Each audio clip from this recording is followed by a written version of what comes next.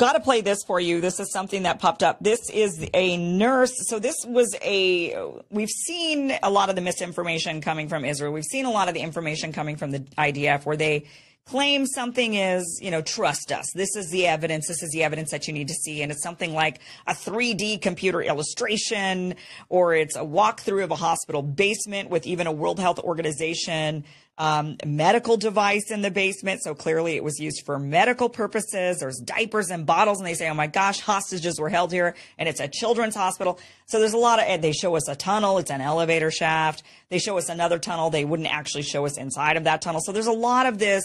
They're just telling us, trust us. This is the evidence. And the evidence just ends up being piss poor. Where here's one that ended up being really, really piss poor. This is one of the nurses who gave testimony saying, you will not believe what Hamas is using this hospital for. And I need to speak out. I have to speak out so that people know what is really going on in these hospitals. Do we have the video? Let's play this video. Ya Allah, I can't believe I'm doing this. But the world has to know what Hamas is making here. They're taking over the entire hospital. They're taking over the fuel, the medicine. I have nothing to treat with. I had to fix a fracture for a five-year-old boy without morphine because Hamas took it to themselves. Ya Allah, please, if you hear me, please leave, run away, don't stay here, please. يا عالم يا ناس اطلعوا من هون اطلعوا من الشفاء. So that video circulated online, and many pointed to it and said, see, this is what Hamas does inside of these hospitals. Again, really wanting to go after hospitals. When was this actually posted? This video was, because I want to say it was a bit ago. So this was a few days ago. So they're saying, get out, move, go. This is what they're doing in these hospitals. It turns out that this woman is an Israeli actress. She's actually kind of a well-known Israeli actress. The way that this came out was first this community note came out. These several doctors and nurses from Shifa Hospital stated that she never worked there before and they never have seen her at the hospital, in addition to her Israeli accent that is clearly obvious when she speaks Arabic due to her inability to pronounce certain letters. So that first came out, and then people spotted her and they recognized her and they realized that this is actress Hanna Abutbul, which is an Israeli actress. So this is the kind of propaganda. I mean, when the propaganda is so blatant like this and it's a lie, how can you ever trust anything the IDF says? How can you ever trust anything Israel says? And the bombs in the background that obviously sounded so fake. How could you trust anything they say when so much of what they say is just blatant, obvious lie, or it's gaslighting? It's telling you this is what it is, and yet they're not showing you any real evidence of what that thing is. They're saying, no, trust us. This is what this is. This right here. See this rope, this string? This was used to tie up a hostage. See this curtain? This was used for when they must have used this to film videos with the hostages, even though they're not showing us any of these videos. I mean, it's getting almost like satire at this point with the type of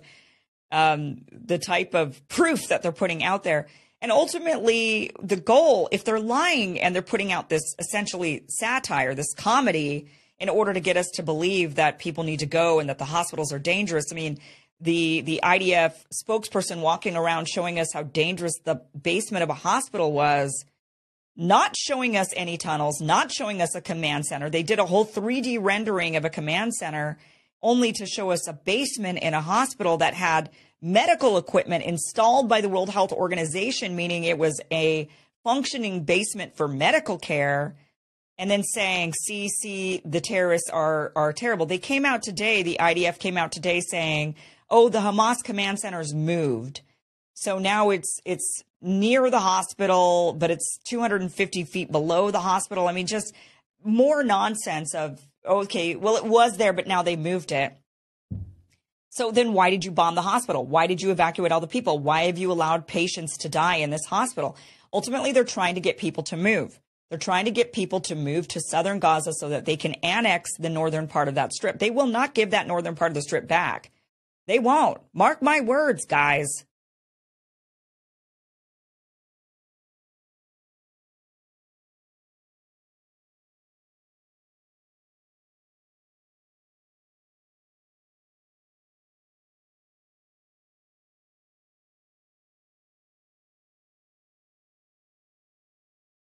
Thank you very much. Our final witness is also using an assumed name, and again we ask our friends in the media to respect the need for her to protect her family. And we finally call on Nayirah to testify. Mr. Chairman and members of the committee, my name is Nayirah, and I just came out of Kuwait.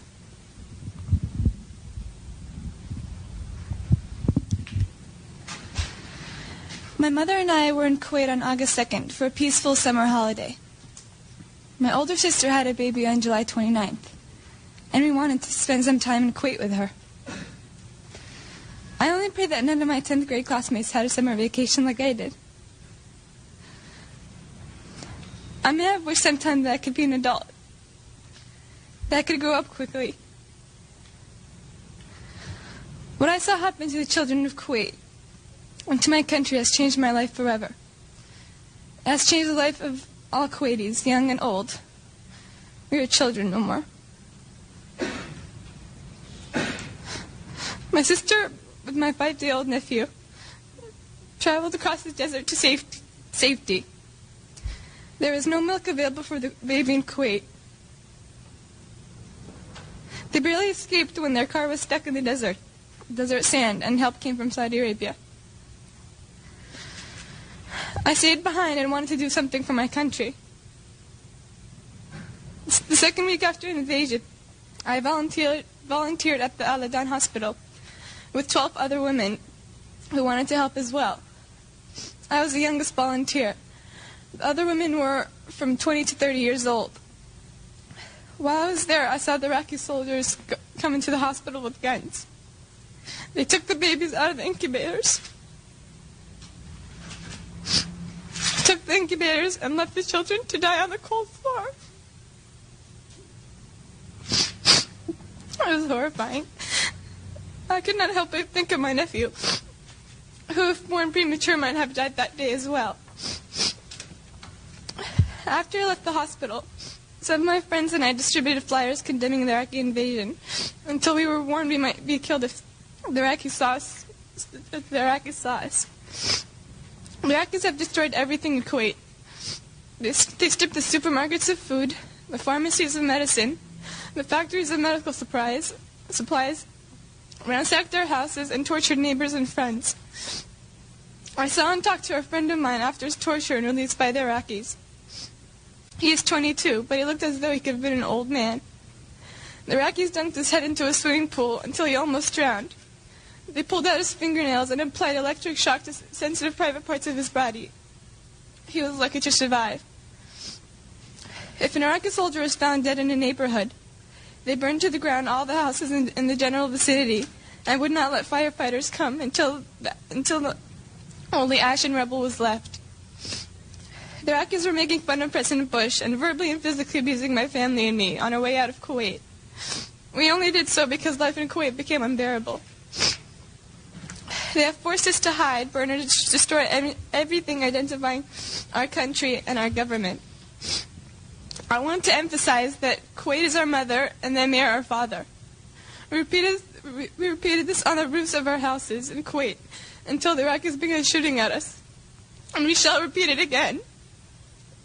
I am glad I am 15, old enough to remember Kuwait before Saddam Hussein destroyed it, and young enough to rebuild it. Thank you. Nayirah, thank you. Let me thank all of our witnesses. We've passed 8 years in the existence of the Congressional Human Rights Caucus. We've had scores of hearings about human rights abuses throughout the world. And I know my co-chairman, Tom Lantos, will join me in telling you that we have never heard, in all this time, in all circumstances, a record of inhumanity and brutality and sadism as the ones that the witnesses have given us today. I don't know how the people of the civilized countries of this world can fail to do everything within their power to remove this scourge from the face of our earth. And the witnesses, by providing to us eyewitness accounts and reports detailing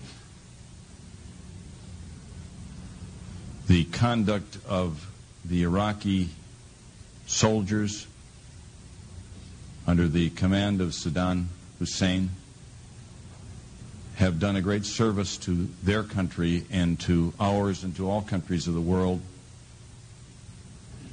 who must join together and take whatever action may be necessary to free the people of Kuwait from this aggression and brutality.